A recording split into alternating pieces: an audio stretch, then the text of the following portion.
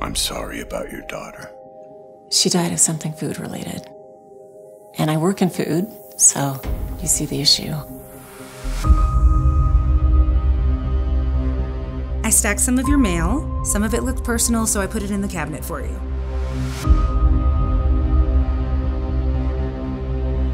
What the hell?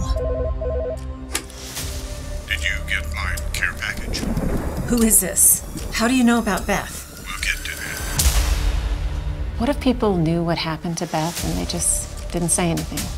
What do you mean? Like if a company knew that their product had killed someone and they just covered it up. We have a problem. I may have been followed. You're not safe. Get what you need. Get out now. I am not about to blow my profit margin to make a product that's impervious. You want more safety. You pay for it. If we do find the cause,